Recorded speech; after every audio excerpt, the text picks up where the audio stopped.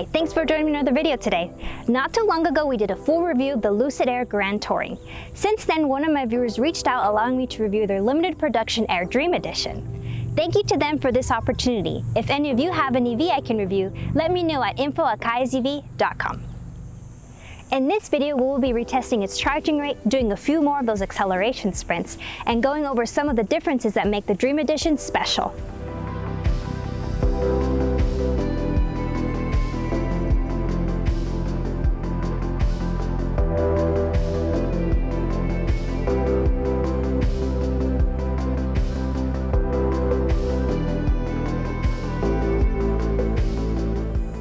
Here is the Lucid Air Dream Edition, which is Lucid's introduction vehicle and marks the beginning of the Air models. This is the 436th car Lucid has produced. The other trims are the Air Grand Touring, and Air Pure. The Dream Edition started at $169,900 and reservations are closed. With this limited production vehicle, you receive some special features. One of those is having the option to choose the color Eureka Gold. This vehicle, however, is painted in infinite black, which looks very sleek. In our previous GT review, we had a wrap vehicle, which looked pretty good. However, I didn't get the chance to see the platinum finish at the top. Here you can see the finish all along the top, sides, and bottom of the vehicle. Quick side note, Lucid recently announced a new stealth look option. This is an optional exterior design that removes the platinum finish and offers new wheel designs. This includes the 21-inch Aero Sport Stealth wheels and the 20-inch Aero Light Stealth wheels. This is expected to be priced at $6,000 and will be introduced in Q1 of 2023. Alright, back to the Dream Edition. You'll be able to tell this is a Dream Edition with the different badging around the car. The first one is here on the trunk. So here on the bottom we have Dream Edition and the P for Performance. And then here on the C-pillar we have Dream Edition written there. And then lastly, on the scuff plate we have Dream Edition and also the number of the vehicle. You also have the option of choosing the 21-inch Aero Dream wheels, which you can see here. The Dream Edition had the choice of getting the Performance or Range variant. With the Performance variant and the 21-inch wheels, it has a range of up to 451 miles, while with the 19-inch wheels you could get up to 471 miles. This EV has some powerful specs. The Performance configuration delivers 1,111 horsepower and can do 0 to 60 in 2.5 seconds. If you opt for the Range variant, it delivers 933 horsepower and can get up to 520 miles of range with the 19-inch wheels or 481 miles with the 21-inch wheels. The Range model can reach 0 to 60 in 2.7 seconds, so it's still very quick. The one we have today is a Performance, so we will have some more fun with that in a little bit. The Dream Performance gets an EPA rating of 111 miles per gallon equivalent with the 21-inch wheels and goes up to 125 miles per gallon depending on your motor and wheel choices. These numbers are pretty good and on par or better than some of its competitors.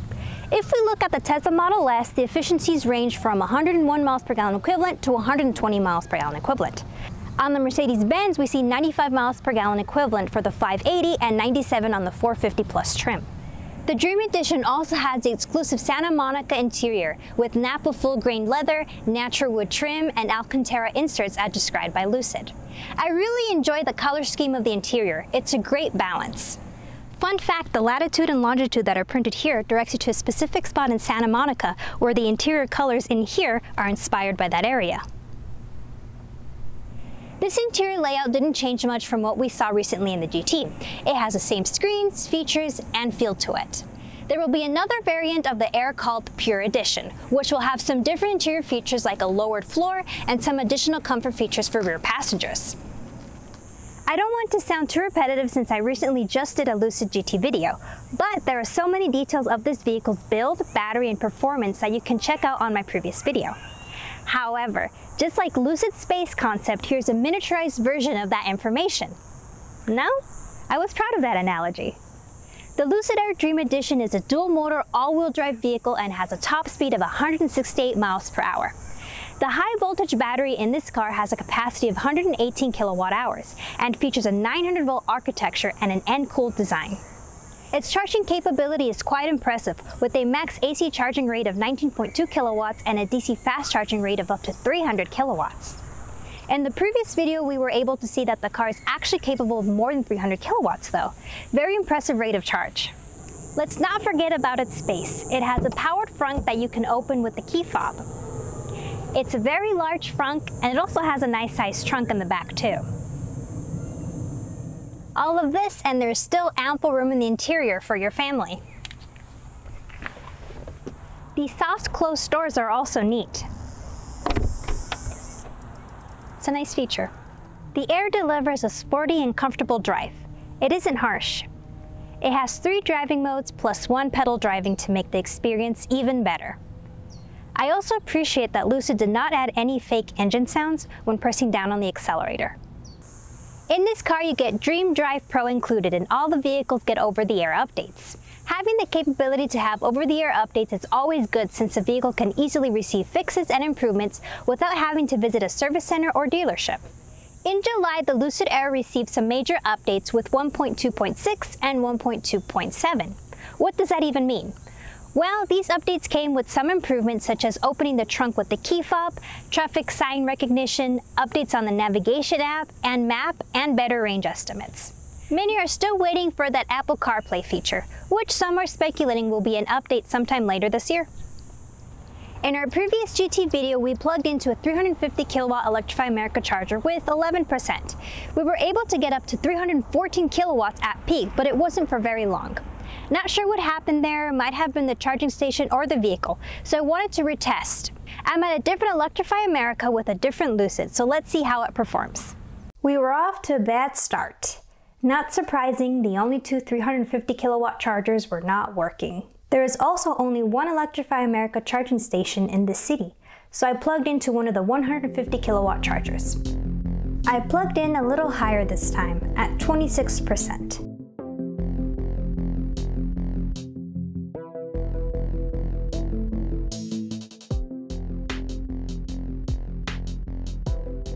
I switched out cameras here very quickly.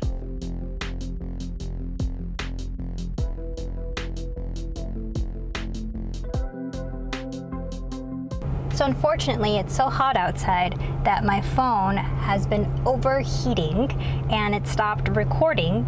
So I usually just stand outside, have my phone recording, and gather the data points. But now I'm just taking pictures from inside of the car, trying to get every percentage and every time it changes kilowatts. So we'll see how this one turns out. And done. We stopped the charge at 80%. Okay, I've had some time to review the data, make a few graphs, and make some observations. There are a few things to note with these graphs. Number 1 is that Electrify America was having issues at this station. Both of the 350 kilowatt chargers were out of commission. This is a real shame because I had actually checked out these chargers a few weeks prior and reported one of the 350s as being offline. Needless to say, the other had broken in the meantime, and they didn't go out to fix the other charger. Very disappointing. So for our second test, we used a 150 kilowatt charger. Seemed like these 150s are actually 175 kilowatts. One other item is that we arrived with 26% instead of 11% like in our original test. Nevertheless, the data still gives us some good information. First is our charging rate by state of charge graph. Every EV has its own charging curve. There are many factors that play into how the curve is shaped, but one of the biggest factors is state of charge. Looking at the graph, you can see that the Grand Touring started higher and at a lower charge and lasted for quite a while until hitting a cliff. The Dream Edition does something similar. It holds on to its charging rate for a while and then hits a cliff and the charging rate reduces. The 175 kilowatt rate is able to sustain its charging rate to a higher state of charge than the 350. Both cars finished charging at 80%. Our second graph paints a different picture. This one is about charging rate over time. Here you can see that at almost the exact same times, the car starts to dramatically slow down their charging rate. The Grand Touring was able to finish the charging session faster due to the faster rate early on in the test. In total, it took us 58 minutes to go from 26 to 80%. Based off of this information, and I'm only theorizing because I don't know why this is occurring, but I believe this slowed rate is an issue with the way the batteries are cooled. In the Grand Touring video, I had talked about how Lucid is using an end-cooled design rather than using woven cooling pipes. It almost seems like the Lucid can't compete with the heat in Arizona. Again, just thoughts. I'm curious to know what other charging rates Lucid owners have seen with their vehicles.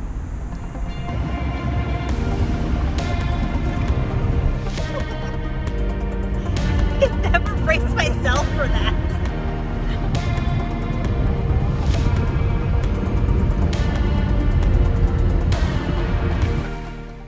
Lucid has made a compelling car, and now we have seen both the Air Dream Edition and the Grand Touring. For those that missed out on the Dream Edition and are interested in the higher-end EV sedans, the GT Performance is now available, which has 1,050 horsepower and accelerates from 0 to 60 miles per hour in 2.6 seconds. The GT Performance starts at $179,900. I look forward to the continuous improvements and updates the vehicle will receive and what the future will bring. Thanks for spending time with me today. Make sure to subscribe for more EV content and follow me on social media at Kai'sEV and Kai's Tesla. Kai is my dog. And check out my website for more EV resources at kaisev.com. That's all for now, and happy charging.